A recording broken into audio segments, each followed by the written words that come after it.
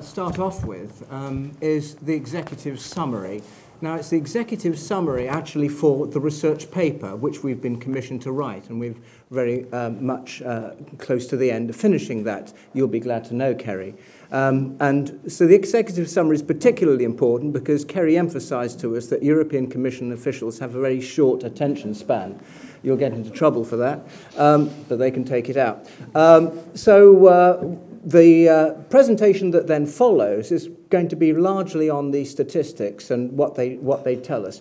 But the executive summary boils it all down from the paper, which is 15,000 words, so forgive us for being quite short on some of the things. I'm sure we can pick them up in the questions and answers. So, taking it from the top, by 2009, Chinese FDI had come to outward flows had come to exceed those of the leading outward investors, such as the European Kingdom, United Kingdom. Confusing my European Union, United Kingdom already. In 2010, actually, perhaps that's the answer. We should form a European kingdom, I think, to challenge the Middle Kingdom. I think you heard it here first, anyway. 2010, as you can see, China had invested 45 billion euros abroad. The nice thing about this presentation is everything's in euros, of course. And Chinese investments are in the European Union very small. And we're going to find out exactly how small in a few minutes' time when we look at the figures. And Dr. Wang also alluded to this. The member states that have a structured approach to inward foreign investment from China actually do best. They are the largest economies, it's true, France, Germany, the United Kingdom, but they actually have a very purposeful approach to attracting inward Chinese investment. And again, we'll talk a little bit about that, I'm sure, in the questions and answers. The relationship between the European Union and the People's Republic of China is primarily a relationship between the member states of the European Union and the People's Republic of China in terms of FDI, the commercial relationship, because it's actually very recently that the European Union has taken over competence for foreign direct investment policy, in the way that, of course, it's had competence for trade policy since the mid-1960s. With appointing a commissioner from the Treaty of Rome, in fact. So the movement there towards the competence at the level of the European Union is actually really a turning point. So it's very timely that we should be looking at the issue of the Chinese investment in the European Union, because it's possible for policy to be shaped now as opposed to pre-Lisbon Treaty. It wasn't possible at the European Union level. The relationship is very interesting between member states and China. And what we find is that those countries which invest the most in China tend to be the ones that receive the most investment from China. And that suggests that it's these bilateral relationship which is actually very important. So the more that a member state, and arguably the more the European Union contributes to the Chinese economy, the more likely is the familiarity will breed inward investment from China. And we can see some evidence of that. Now, since the year 2000, Chinese investors have diversified the range of industries that they invest in the European Union. They started off looking at focusing on high technology, infrastructure, heavy industry. But now we're seeing diversification to the services industry and telecommunications, which of course is multinationalized within the European Union precisely because of the liberalization that took place in the 1980s. The relationship that we see apparently between market size of the member state and inward investment from China is, I think, because the European Union single market is actually segmented to a large extent, or rather perceived as segmented by Chinese investors. And this is a very important point, and a very important point for Chinese investors. When a foreign investor invests in a market that it's not very familiar with, there are fixed costs of doing business.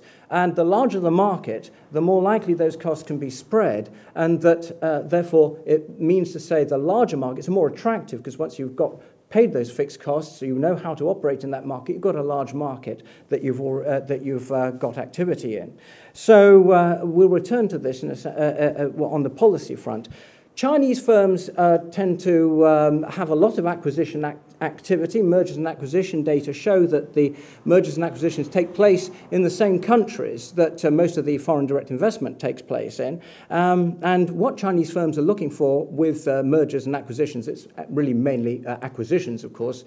We just are saddled with the term M&As as a legacy, is the size of the economy and the degree of liberalization. So if it's easy to take over enterprises, then Chinese foreign direct investment will very often go down the route of acquisition. The opportunity to acquire strategic assets is very important for Chinese firms, in particular acquiring networks of multinational firms. So not just acquiring a business in a member state of the European Union, but actually acquiring a network of that multinational enterprise, not only within the European Union, but also internationally, immediately internationalizes the Chinese firm and gives it a far greater degree of diversification than it could have obtained on its own.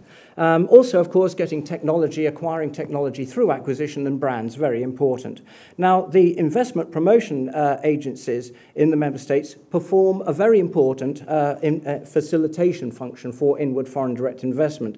They reduce information and transaction costs of Chinese investors, and the fact that they do this it shows that it's this, in a sense, we think of it as being the costs of entering a market. Now, if you can neutralize those costs of entering the market or bring them down, it makes foreign investment more likely. We've also seen a tendency for the proliferation of investment promotion agencies. Each country, each member state in the European Union has at least one investment promotion agency. I say at least one, some have several. Some have them by region. This proliferation of region and even city-level investment promotion agencies testifies to how important this reduction of the barriers is perceived to be, and the degree of commitment of financial resources to try to encourage inward investment, in particular from China. An integrated FDI policy at the European Union level, we think encompassing international investment agreement with China would be a big step forward. A significant amount of Chinese difficulty in entering the European market is this cost of foreignness, the fact that they don't know how to do business, not only in the member state they might be locating their investment in, but also the rest of the European Union. Now, that would, the fact that there are these costs of foreignness mean to say that although there's no discrimination against Chinese firms, if nothing is done to help address their concerns and the information that they need, then in effect it's a sort of discrimination by not doing anything or not doing enough. And so this is really quite important that the European Union, although it's got very little inward Chinese investment, it actually hasn't, as a whole, made a great effort. And our policies based on the reduction of barriers at the European level would be very helpful, and they would help much more, we think, than encouraging investment incentives, which actually are a very weak attempt to try to get inward foreign direct investment. Far better to reduce the barriers to doing business, and that's good for domestic industry, European industry, as well as for inward Chinese investment. Now, one of the things we're going to emphasize towards the end of our talk today is the quality of inward Chinese investment, not just the quantity. Looking at the numbers is okay, but it doesn't tell us anything about the impact. And this is very important. And what we really are going to sort of hinge our analysis on is the German benchmark model, nothing to do with the fact that Hinrich is German and sitting next to me here. But he did insist I put it in. Is that high value added, high labor productivity, and high employment. That's what we see when we look at Chinese investment in Germany and indeed most foreign investment in Germany. And that's really, in a sense, a holy grail, if there's a holy grail of inward foreign direct investment. Now, Chinese firms are unlikely to transfer new technology to the European Union, but certainly the advanced countries. But what they are likely to transfer is entrepreneurship, an entrepreneurial business model. They do have the potential to re-energize parts of the economy that need re-energizing. And so with that in mind, I think it's fair to say that inward Chinese foreign direct investment is likely to be a good thing. Now, a little note on how we measure, how we look at I don't know if we moved it on. No, you didn't move it on, but it doesn't matter. There we are. That was the executive summary too that you had. The internationalizing firm. How we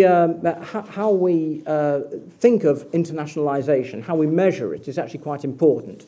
Measuring foreign direct investment is very often using FDI, foreign direct investment, as a capital value. Now, FDI is defined as an enterprise by a foreign investment in an enterprise by a foreign resident enterprise with over the 10% or over of equity-based voting power. So it's basically the idea is if you have 10% or more of voting power in an affiliate firm, then you can appoint a board, on the board of directors one director. So you get one director, basically. And that signifies a long-lasting management interest in the company. So that's how we measure, how we indicate foreign direct investment exists. But it's measured in financial terms. And the problem with measuring it in capital terms is that it doesn't give us really an idea of the impact. What we really need is operational data. Employment, value added, of course, turnover, profitability, and so on. And so when we look at the impact of foreign direct investment, we really need these figures. And if this is a plea to the European Union, it is to improve the figures, improve the data that we collect, because as you will see, there's quite a lot of gaps. In a sense, the countries which have the poorest statistics tend to bring the European Union down, because the Eurostat is very much reliant on each member state to provide statistics, and we haven't got the best statistics from every member state. So the motives for foreign direct investment: market seeking, that's very much like exports, trying to grow your market, so you might engage in foreign direct investment to grow your market. Strategic asset seeking, I've already referred to, getting technology, networks, brand names, and so on. Efficiency seeking, we don't expect that to be very important in the European Union because there aren't a lot of low-wage cost advantages for Chinese investors. And natural resources seeking, there are some evidence of that, but not, again, very much in the European Union. Acquisition versus greenfield foreign direct investment is the important distinction between the method of entry, the mode of entry. So acquisition means a lot of expenditure up front, and obviously access to capital is very important for that, but at the time the acquisition takes place, a lot of money has to be put in right at the beginning. In greenfield, it can be built up over time. We would expect acquisition to be related to acquiring assets which are already there in Europe, whereas greenfield is using the strategic assets that the Chinese firm itself has and is growing slowly through its internationalization process. So with those concepts in mind, I hand over now to Hinrich. Thanks. Well, I would like to start with putting Chinese investments into the European Union into context. Because as we heard earlier, Chinese firms invest 50% more in the European Union than in America in 2009. But even this figure is tiny when you compare it to Chinese investment elsewhere in the world. I'm not sure if you can see it from the background or this kind of figures and graphics coming up here. But Chinese investment in the European Union is tiny in comparison to Chinese investments in Asia, Chinese investments in Latin America. The problem with those data, of course, investments in Africa, in Latin America and Asia, is a lot of this investment is going to offshore financial centers like the Cayman Islands, British Virgin Islands, Hong Kong. And we don't know really where the money is going on from there. So what we can expect, though, that some of the investment is going through the Cayman Islands, through the British Virgin Islands to the European Union. And the data as presented here, which is coming from the Chinese sources, could be regarded as conservative. But even if you put it as conservative, it is a very small amount of Chinese investments going to the European Union. And that's very much, if you like, from a Chinese perspective. If you look from the European Union side, we see that majority of Chinese investments is concentrated in the EU 15 in the old member states. So it's not as much going to the periphery as was alluded to earlier. It's very much going to the UK, to Germany, to France, to those countries which also put most effort into attracting Chinese companies. But in terms of percentage of how much investment from outside the European Union is coming into the European Union is Chinese, it's less than 1% of all investment which is coming to the European Union is Chinese. So there's nothing, if you like, as the media is very often putting it as the Chinese are coming, the Chinese are buying out the European Union, the Chinese are conquering the European Union market, is very much at this stage of an amount you could argue, well, we don't really have to discuss Chinese investments because there's hardly anything happening. But when you look at growth rates of Chinese investments into the European Union, you see that the growth rate is larger than it is for other regions in the world. And when you then consider that all of these figures are conservative because we don't know what's happening in offshore financial centers, there's some argument for looking further into Chinese investments and seeing how this could be attracted, or also to see the impact of Chinese investments in European host economies.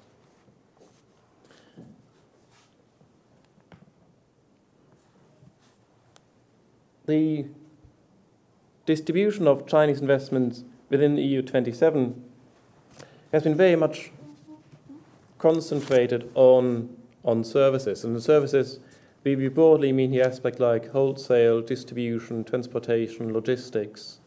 So all of those activities which help Chinese businesses further exporting to the European Union and defending their market activities they already have in the European Union, aspects which Jeremy Clegg mentioned as kind of market-seeking activities by Chinese firms. In this category also fall activities by Chinese banks, and very often you see kind of domestic banks going along with local MNEs to support the internationalization process.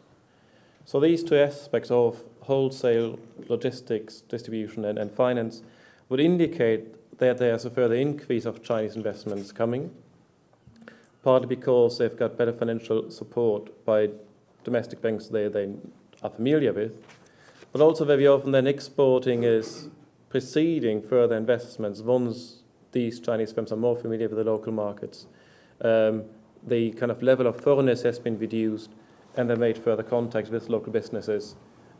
And then we would potentially see shift, as we see slightly happening over the years 2006 to 2008, of more investments in new manufacturing, because Chinese firms see either that trade barriers might be erected in the European Union because of too much trade coming from China, or because they're becoming more familiar with the European markets and therefore start investing in some European countries. And those investments then in manufacturing could very likely be in those periphery countries, especially the Eastern European countries, where labor is somewhat cheaper than in some of the Western countries.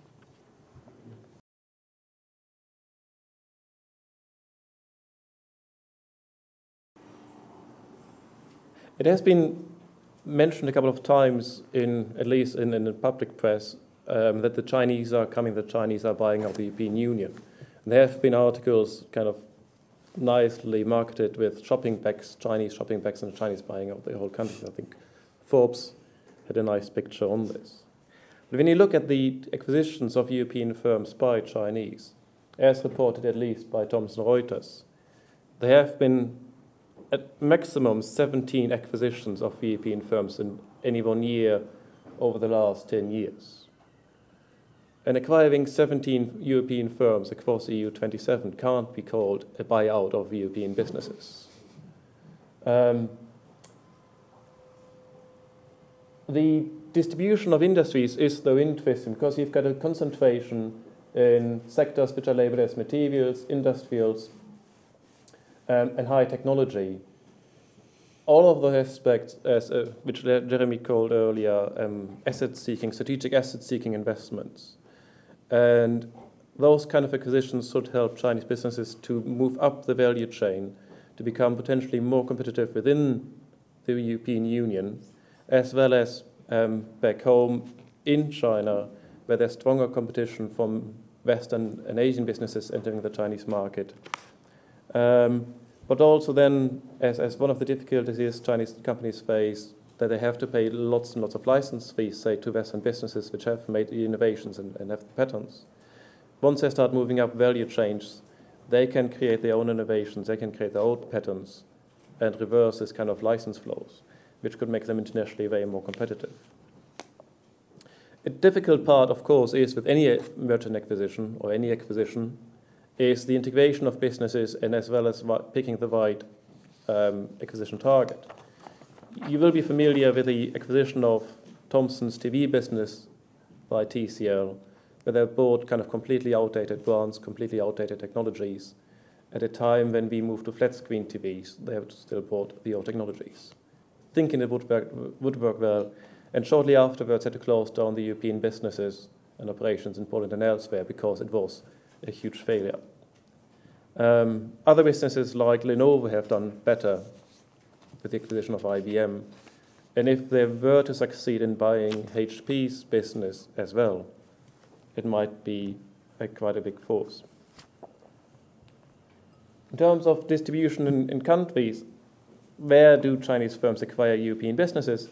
We see the same pattern again, that there's a strong concentration in UK, Germany, and France. Ireland is popping up in 2010, which could be due to the economic crisis aspects and kind of opportunistic acquisitions by Chinese businesses. But again, it is not supporting the perception that there might be kind of coming in through the periphery and exploiting certain markets there. It's rather, especially the case in Germany, where Chinese businesses are acquiring smaller firms, acquiring family businesses which struggle with the succession to their children or elsewhere, who are just seeking an investor who has funding. And Chinese businesses very often have funding at their hands so they can invest in this new business. And then, as the evidence shows, at least for the German case, a find win-win situation, because the Chinese partner brings in new funding. The German side has then more opportunities to develop new products and is focusing on the R&D aspect. But also, for the cases we know of, there have been then Chinese firms which normally operate in the low-tech area, but the German partner could operate in the high-tech areas. Coming together then, you then are able to serve the whole market from low-tech to high-tech and potentially develop jointly some kind of mid-technologies as well. At the same time, the German company gets better access to the Chinese market, which is in those particular sectors very often the fastest growing sector globally. So in all respects, it's a win-win situation, and German operations are normally not scaled down or closed down, as has been the kind of widespread angst when the Chinese are coming, just buying stocks and moving property elsewhere. A note on the ownership type of Chinese businesses. Chinese businesses, there is a great dominance, or still a big role played by state-owned enterprises. And state-owned enterprises are active in buying European businesses. And they indicated here as blue as government-related or government-influenced businesses. But likewise, we see a large number of acquisitions by private enterprises, as you have a huge number of very wealthy and very rich Chinese entrepreneurs, which goes against a bit of what we said earlier about the kind of China's huge, extremely poor. Some cities in China apparently have a higher ratio of Rolls-Royce than you have in the whole of the United Kingdom. And Bentley is making great sales in China as well. So can't be that poor a country. And you've got entrepreneurs coming from China to open industrial parks within the European Union to further support exporting and investment by Chinese businesses. Those parks are not necessarily well run, but there is indication of Chinese businesses coming to the European Union for multiple purposes. Another point to be mentioned, which is a finding we have from another study we do parallel to this, it seems that it's not important very much if you are a Chinese private enterprise or Chinese state-owned or state-influenced business in order to internationalize. It's rather the question to what extent you have access to finance in China. And this then is a question to what extent you've got connections to the right sources of finance. And it's very likely that you're a large private enterprise and you've got better access to finance than a state-owned enterprise, which might be smaller or might be struggling, or might be from a province where you don't have the economic development and institutions in place that can support your internationalization. In a nutshell, kind of this ownership question, therefore, and which is very often related in Western countries, more so in the States, I suppose, with some kind of angst against government involvement, government relationships coming in, we wouldn't see this to the same extent. And if you're concerned about subsidies, if you're concerned about kind of unfair competition because of easy access to capital, then you would also have to look beyond state-owned enterprises and also consider private enterprises and very much look into detail how they have access to capital rather than just take it as a given because it has to be state-owned. They are the only ones with access to capital. Yep. Okay, so now switching back to a study which we didn't do. It's the China Council for the Promotion of International Trade, which is works with MOFCOM. So it's a Chinese trade and investment promotion body. They have been doing an annual survey in recent years, and which I think we'll find rewarding to look at. The purpose of Chinese investments, according to their survey, are quite revealing. But unfortunately not according to the categories of investment motivation which I outlined earlier. They've got their own. In fact, you'll particularly enjoy, I think, the one at the bottom, which is evasion of trade barriers. So that's it's very interesting the way in which the survey is conceptualized. The key thing to take away from this is that strategic asset seeking, at least in part, is reported as being 49% of the purpose. So if you add acquisition of advanced technologies and experience to acquisition of famous international brands, we can see that of the acquisitions which take place, a lot of them are actually trying to get hold of this sort of important investment assets. The purpose of Chinese investments, particularly in the European Union 27, is exactly the same amount in terms of strategic asset seeking. So the first was the global picture. The second, the EU 27, again, 49%. Acquisition of well-known brands and also acquiring advanced technologies and management expertise. So we can see that certainly the motive to acquire strategic assets looms very large in the mindset of Chinese firms.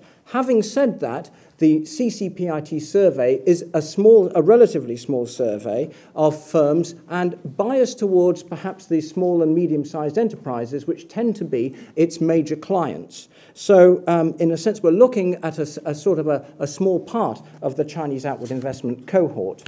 And then, thank you, Hinrich, if we could move on to the respondents to this survey. The most promising EU sectors, manufacturing, which of course covers a multitude of sins, and wholesale and retail trade, that is more or less to do with trade promotion.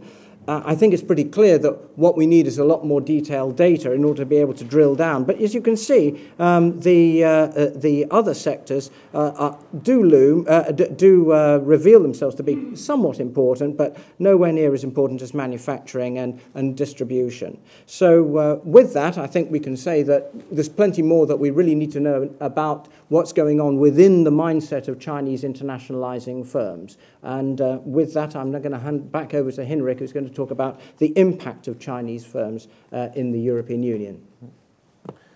Well, we're going to finish off with the impact of Chinese investment in the European Union, not with a forecast of how much investment there's going to come, but rather to see how Chinese firms so far have impacted European Union economies. Because that's in the end the interesting part. Because why would you want to attract more Chinese investments if you don't know really what the impact is, how they're connecting to local businesses, how they're helping local employment? And the data we have from this is from Eurostat, and I'm afraid you really can't see this probably with a small font size in the background. But there's also not a lot of data on this, because Eurostat's data collection on this is pretty poor. And as Kay Vaughan said earlier, we should make policy should be informed by good knowledge and data, but the data Eurostat is publishing is not good. So therefore, the kind of policy making European Commission could do on those data is questionable. Because when you look, for example, at the United Kingdom, and Eurostat is reporting there are 25 Chinese businesses in the United Kingdom by 2006, while UK Trade and Investment is reporting some 400 businesses. So it's quite a difference in numbers these different institutions are reporting. And the same goes for other countries as well. Some of the member states do not report any data on Chinese businesses.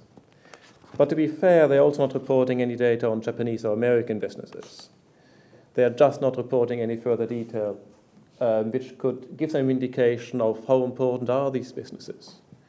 Do we want, maybe, just attract more South Korean businesses because they bring more employment, they bring more investment and more knowledge to the country than Chinese businesses? And especially given in times where we see budget cuts all over European unions, and you have to invest in the resources more carefully, you have to know really what the impact could be of any potential foreign investor. Jeremy alluded to the Chinese investments in Germany. Germany and UK, as we said earlier, are the countries in the European Union which have been most successful in attracting Chinese businesses. And these countries also have investment promotion agencies with a very targeted approach normally, trying to identify Chinese investors they would like to have in their countries to invest in, or from particular industries, and then go visit them in their headquarters in China, speak to them directly, make a nice package for them to come over to invest here, rather than having a broad brush approach, just going to trade fairs and broadly speaking to everybody, but being very, very focused in terms of who they would like to have. And maybe this explains why certain indicators like turnover over value added as a ratio for Chinese businesses in Germany is very similar to the kind of data we see for American businesses. And the same goes for other key indicators. Even though Chinese investments is very small in size, and which is fair enough, as Chinese businesses just started to internationalize, and Japanese and Americans have been around for a couple of decades. For some key indicators, we see that the Chinese are very productive, very beneficial to the local economies. And with the example I brought earlier on the acquisitions and the win-win situation of Chinese firms, it's very likely that they're also bringing good and fresh linkages to European economies in order for those businesses then to internationalize into China. And indeed, some of the investment promotion agencies we've been speaking to see this as one of the great advantages of Chinese businesses coming into the European Union, because this will eventually then kick off exports from the European Union into China, or indeed foreign investments into China by European businesses, because small, medium-sized enterprises then suddenly see a chance to get to know Chinese businesses, to get to know Chinese entrepreneurs, and invest in the other direction. A note on the kind of technology and knowledge Jeremy Clegg mentioned Chinese businesses being into the European Union. A recent trend seems to be, as indicated by the interviews with investment promotion agencies, that more and more Chinese businesses bring in R&D centers in the European Union, and with this bring high-skilled Chinese labor. Not in the kind of scale as you would have heard of probably from Africa, where they've got thousands of Chinese workers come in and nobody else can work there. But more kind of in selective basis, you have some high-skilled Chinese laborers who then work with local businesses and local employees to jointly develop new ideas and products. And if we see this increasing in numbers, then some of these ratios and indicators of the impact Chinese businesses can have in local economies is going to improve further. But all of this, as we said, is on a small scale. To kind of summarize and then finalize this presentation, we We have some data on Chinese investment in the European Union, and the indicators indicate that investment is increasing, which is welcomed by the European Commission as well as by the Chinese side. And indeed, the Chinese embassies we contacted is extremely welcome that, as I put it, finally, the European Commission is interested in Chinese investments, because they would like to see further increasements as well of Chinese investors. But the pattern of Chinese investments is, in the periphery, very sketchy. Data is difficult to get by. A problem which investment promotion agencies see as well, because then therefore for them it's difficult to make any policies. But those investment promotion agencies with a very targeted and what we call a deep strategy on focused Chinese investments are the most successful in attracting Chinese investments, and also an investment which has, it seems, a positive impact on the host economies. And it's not just an investment which is kind of asset stripping and moving back to China in a short instance. We are not going to make any predictions on the future of Chinese investments in terms of numbers. So there's no forecast from us we have to revise in the short future. But it seems, in all likelihood, that Chinese investment is going to increase with the economic development we see in China and the increasing competitiveness of Chinese businesses. And with this, I would like then to open dialogue on this further. Great, thank you very much. Thank you.